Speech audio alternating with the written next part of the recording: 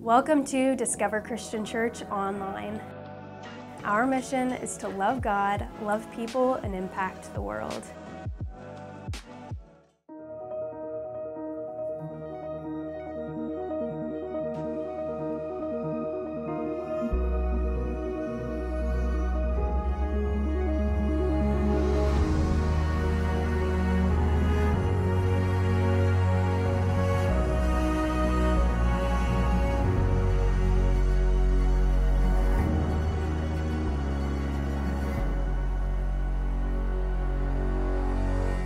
I have to share a story. I've actually been waiting for multiple years to share this because I wasn't sure where it would fit. And this week I was like, oh, I think this will work. So several years ago, one of my kids was in school, Dublin Iota. And they were in their Algebra 2 class, and their teacher at the time would, like 4 times a year, have parents come in and just talk about what they did for a living and stuff like that. So I was invited to come in, and this young lady came up and she said, so what's your name? And I told her, and she said, well, is that your kid? And I was like, yeah. And she goes, oh, your kid's really nice. And I was like, oh, you got that parent thing. You're like, yeah, that's really cool. And then she asked me, she said, so what do you do? And I told her, and I'm not kidding, this is exactly what happened. She was like, I can't be around you. I can't be around a holy man. You're a holy man. And she ran to the other side of the room and stood in the corner like terrified. I'm not joking. I was like, what in the world? And I mean, maybe if Jesus was there, maybe. But I mean, I'm just Steve, right? So, but it made me think. I was like, wow, what in this lady's background or what in her experience caused her to react that way?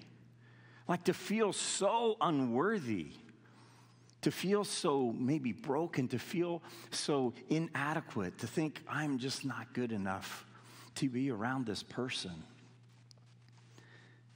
We sort of understand it a little bit more like when the story of Jesus and Peter, and they're doing the fishing thing, and suddenly there's this miraculous amount of fish, and Peter he breaks down. Because Jesus is the one who made this happen, and this is not possible for just an ordinary person. So Peter falls before Jesus, and he says, please depart from me. Just go away. I cannot tolerate being around you because you are holy. You're perfect, and I'm not. I am just not worthy. Now, we've all felt this sense of inadequacy at some point in our lives, haven't we? It might be athletically, like you thought you were pretty good at something, and then you met the person who was awesome at it, and then you're like, or academically, you're doing great, and then right, that one kid, or that group of kids, or musically, you compare yourself to somebody else, and you're like, man. Or you look at body shape. I mean, this is a big deal for teens. It's a big deal for anyone. Body image, I just don't measure up. Or financial status, like, we can't afford that. Social media has made this obviously infinitely worse in our culture. And so much, as we know, of what you see on social media is not even real anyway, right? It's just this false narrative, if you will, this presentation that's not true.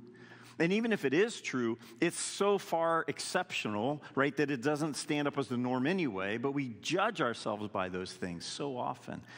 And I think this can happen spiritually too. Like when we gather sometimes, unless you're in a small group context or talking to somebody about life in general, like you could easily get the impression gathering as a body of believers like, man, everybody else is like so on with their relationship with God. Man, I stink at this. And it's because we can see our own hearts and we honestly can't see anyone else's, right? And so when we think, yeah, I do fall short, then there's this weight that comes when we hear this memory verse for the month. It says, I am the Lord God who brought you up out of the land of Egypt to be your God. So you're like, God provides freedom from slavery, like spiritually. I get the analogy here. This is awesome. I mean, this is a literal thing that happened to the Israelites, but I can see how this applies to my life. This is cool. Then you read the last part of it. You shall therefore be holy, for I am holy.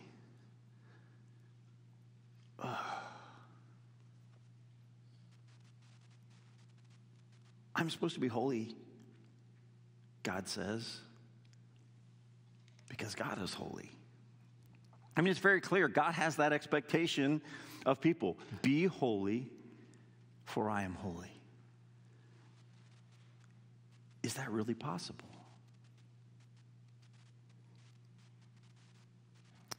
We're going to look at Luke chapter 18, starting in verse 9.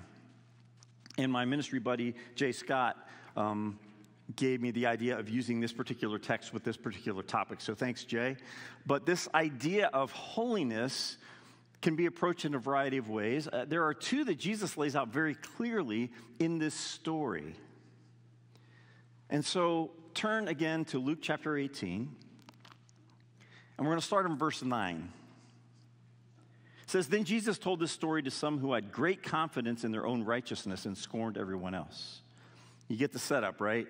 These people that think, I'm holy, they're like holier than thou, right? I mean, I'm got this righteousness thing. I'm right with God. I'm living this perfectly. Woo, look at me. So Jesus tells this story. Not only, by the way, am I doing it right, you're doing it wrong, right? That's the other thing he says. They scorned everybody else. So Jesus says, verse 10, 2 men went to the temple to pray. One was a Pharisee, and the other a despised tax collector. The Pharisee stood by himself and prayed this prayer. I thank you, God, that I am not a sinner like everyone else, for I don't cheat, I don't sin, and I don't commit adultery. I'm certainly not like that tax collector. I fast twice a week, and I give you 1/10 of my income.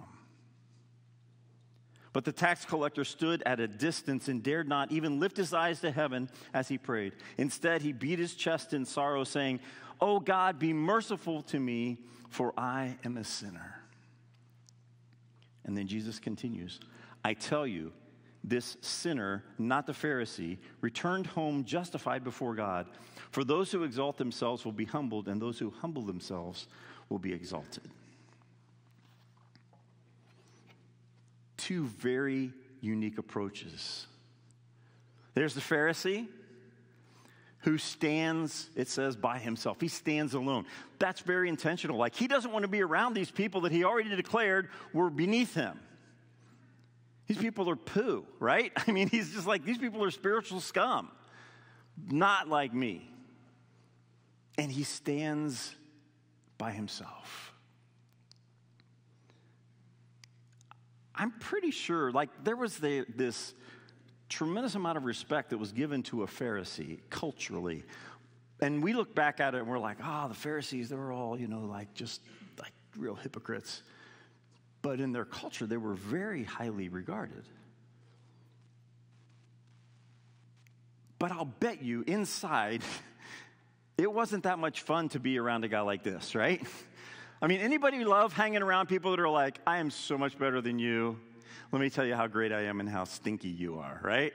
Isn't that awesome? You just love to be around those people. So he's standing by himself, probably because neither group wants to be together. But as he stands, he gives this prayer in public. And Pharisees would give their offerings so everybody could see and hear the way that they gave. And that's just the opposite of what Jesus taught us. But he stands before God on his own merits. Look at this. He says in 2 verses, I'm going to count these. I, thank you, God, that I too, I don't sin, and I don't commit adultery. I'm certainly not like that tax collector. I fast twice a week. 7 times in 2 sentences, he says, I.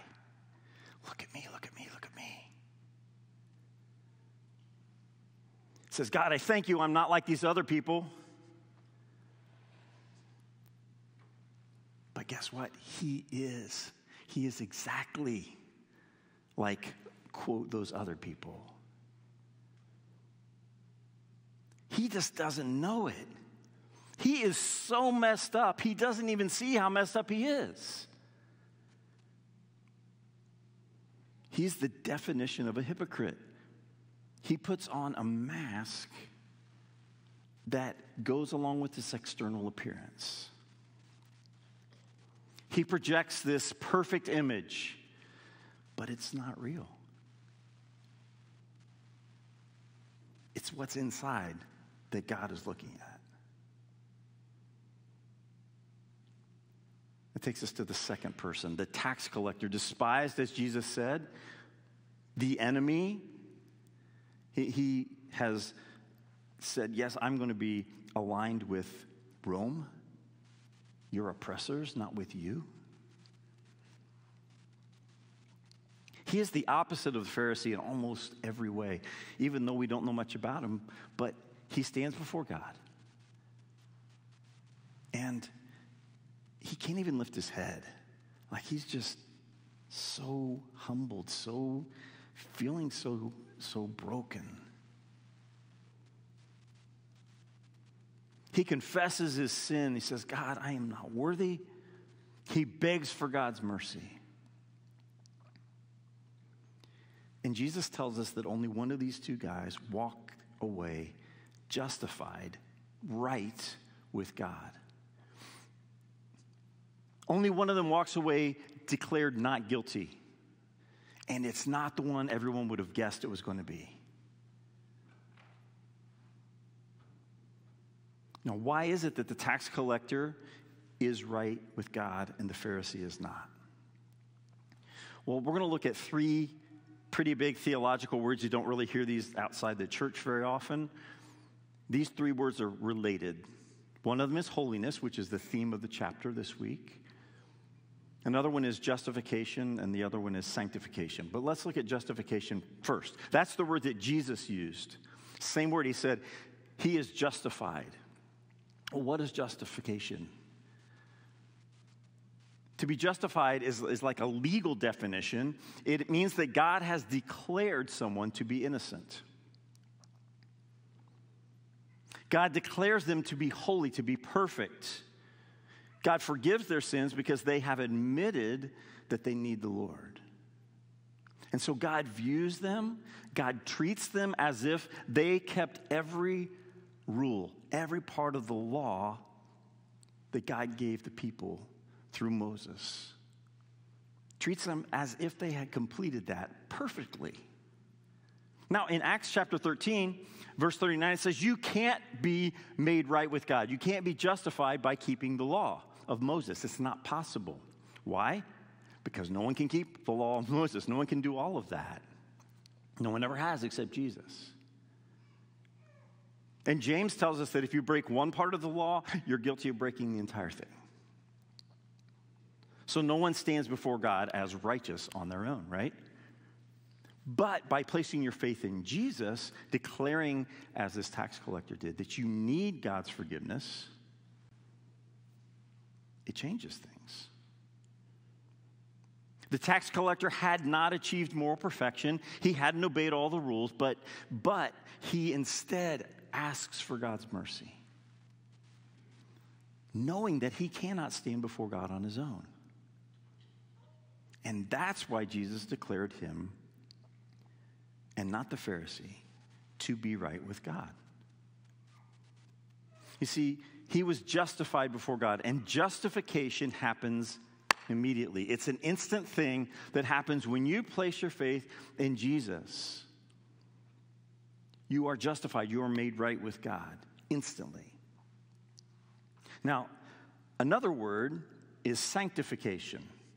Sanctification is the process of being made holy, and it results in a changed lifestyle. It's basically like becoming this thing that God has already declared you to be. Like, you are holy. You are justified. And sanctification is the process of getting there. It's a lifetime commitment of following Jesus in discipleship on a daily basis. I could be wrong on this, but I believe that holiness encompasses both of those ideas. So holiness includes the basic aspects of justification. You are being instantly declared holy by God when you say, I can't do this on my own, I need Jesus. And sanctification, holiness, happens as over time you follow Jesus in this lifetime of discipleship. You could say it this way: holiness is both received and expressed. Now, what does that mean? Let's go back to this phrase. God says, be holy, for I am holy. And I think this works. If you take the word for, you can explain part of it this way. God says, be holy, for I am holy. In other words, the cause of it, the reason for your holiness, for, is me. God says, be holy, for I am holy. I give my holiness to you. Here you go. It's like, I'm rich. Be rich, for I am rich. And I give you my rich. You know, I give my riches, right? So now you're rich because for I am rich. I've given it to you. God is so holy that when he declares you to be holy, you are. And again, that's justification. I like what Mark Moore says in this chapter. He says, holiness happens when God proclaims, not when a person performs. That's good. Holiness is God's gift to us, not our gift to God. Again, that's really good. Holiness is received, not achieved. So be holy, for I am holy. I'm giving this to you. But the other part of it is true as well. God says, be holy, for I am holy. And here the word for is the motivation. God says, be holy, for I am holy. Would you be holy, motivated to be like me? And this holiness is expressed in our lives. If you look at Colossians chapter 3, starting in verse 1, it says, since you have been raised to new life with Christ, set your sights on the realities of heaven where Christ sits in the place of honor at God's right hand. Think about the things of heaven, not the things of earth. For you died to this life, and your real life is hidden with Christ in God. And when Jesus, who is your life, is revealed to the whole world, you will share in all of his glory.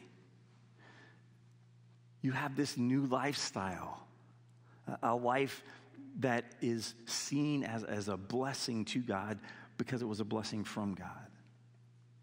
And you strive to live in a way that's holy, not to earn anything, but because God has given you everything. And this is sanctification. And so you see every part of your life as the possibility of being holy, right? Every part of your life is holy. It's a blessing from God. Holiness flows from our relationship with God internally and affects us externally in the way that we live. It's expressed in our lives. And that's how the tax collector was living, broken before God. But humbly, it doesn't say, but I think we can understand he was probably kind to people compared to the Pharisee, right? He knew his own brokenness. He wasn't judgmental of others because he knew his own stuff. Whereas the Pharisee, externally everything's great, and I can see your junk. You're junk.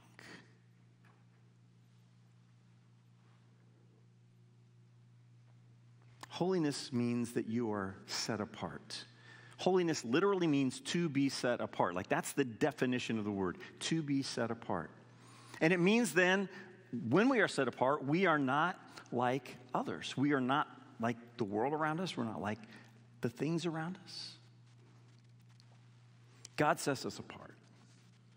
And I love the analogy. We actually stole it and used it a few months ago. I love the analogy that Mark Moore uses when he says, holiness is like a toothbrush. what? I remember when I read this, when we first were going through this with our D group a few years ago. He says, a toothbrush, your toothbrush, the one you use to brush your teeth, is holy to you. You don't share your toothbrush with other people. It is your toothbrush. It is yours to use. And it wasn't holy because when you bought it at the store, it was inherently holy. Like you could use a toothbrush for anything, but you said, this toothbrush here is used for my teeth, and it is holy to you. Now, what happens if you're cleaning the toilet and there's this one spot you can't get to, and you think, I need a toothbrush. So you take your toothbrush, you know, the one you've been using to brush your teeth, and you clean, and it gets right to it, cleans it right up. You use your toothbrush for this. Then you take your toothbrush and you rinse it out in the sink. I mean, you do use hot water, right? Or maybe you boil it, you know, get some boiling water and you dip it in there. I want you to raise your hand. How many of you, having done that with the toothbrush that you use to brush your teeth, how many of you would then, after cleaning the toilet with it, use it again to brush your teeth? Be honest.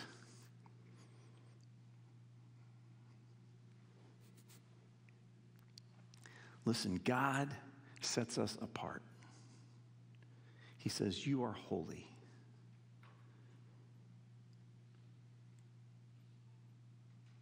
So we don't want to be engaged in things that are outside of that purpose for which God has established us. For that reason that God said you are holy. Because when we do unholy things, it doesn't mean you can't be forgiven. We need to rest in that though, right? We need to think about that. Like, you're holy to God. I'm holy to God. So let's not live in a way, no one is perfect, but let's not live in a way that consistently lives outside of that holiness that God wants and expects and dreams for us to have in our lives. Instead, let's live out this holiness every day, inspired by the Holy Spirit and changed by the Word of God. I love what A.W. Tozer said about this topic. He said, the stiff and wooden quality about our spiritual lives is a result of our lack of holy desire. Complacency is a deadly foe of all spiritual growth. Acute desire must be present or there will be no manifestation of Jesus to his people. It's powerful. So, when we think about this idea of holiness, God is holy. The Bible says God is holy, holy, holy. God is set apart, set apart, set apart. There is no one like God, and God says, be holy for I am holy. How do we do this? How do we approach this? Well, one is to endlessly strive with everything you are to the best of your ability to live up to God's perfect standard. To do this on your own. And when we do that, it inevitably leads to failure. The other option is to be made perfect because of God's holiness. And again, this happens instantly, and it happens over time as we follow Jesus, and we are transformed by the Holy Spirit and the Word of God, and being in community with each other. And in that situation, we can find victory. One more analogy. I don't know how you would quantify this, but the world's greatest mechanic is in the room. I mean, the greatest mechanic that has ever existed. Par excellence. No one better than this guy or this girl. Best mechanic ever. You are going to be an apprentice to this mechanic. The mechanic could say to you, you had better be as good as I am at this.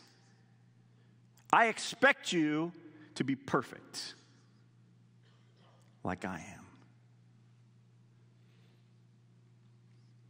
And all the pressure is on you as the learner, as the apprentice. Same mechanic could say this. Listen, I'm going to take the responsibility to guide you, to teach you, to train you, to prepare you, to equip you, and I will help you along the way anytime that you need it. Which one do you want to be an apprentice to? The burden in the second situation is on the leader, on the teacher, on the master, as well as the student. And this is the way that God loves us. This is the way that God apprentices us. This is the way God disciples us. This is the way God calls us to be holy, for he is holy. And so in response to that kind of incredible love and truth from our God, two things. First, as Tozer said, we don't want to be complacent. So identify an area of spiritual complacency in your life. It might have just popped into your head instantly. If you're having a really hard time, you might just ask someone around you. They probably would be able to tell you and then say, okay, thank you. Don't be all defensive. So identify an area of spiritual complacency.